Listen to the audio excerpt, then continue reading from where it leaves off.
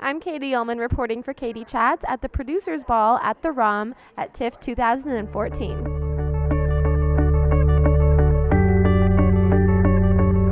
I am here with David Chilton and Arlene Dickinson. What is the secret to being a dragon on Dragon's Den? I think the secret is to have an open mind, a good sense of humor, and not be afraid to ask a lot of hard questions. And honestly, you better know a lot about different distribution models and margins and everything else. Like, kidding aside, you have to know a lot. You really do. It's one of the reasons why I think they've gravitated towards older dragons, no offense. It's because you have to have been through a lot of different types of business models to be able to ask the right questions.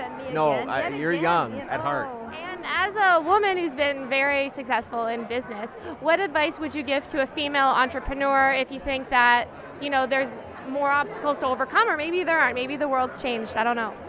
I think there's still obstacles to overcome, but I think sheer numbers are helping, right? There's a lot more support out there than there used to be.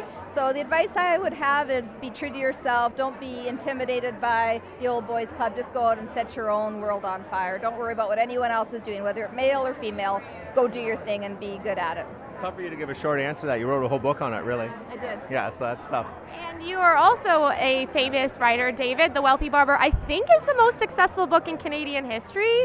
How does it feel to have affected so many generations? My brother gave it to me when he was 15 years old. So. Nice. Like I've always said, I only have one good idea in my life. So thank God I had it when I was young. It paved the way for a lot of other things. No, it's great. I'm glad the book was so impactful. I really am. Very lucky stroke, and I'm glad people enjoyed it.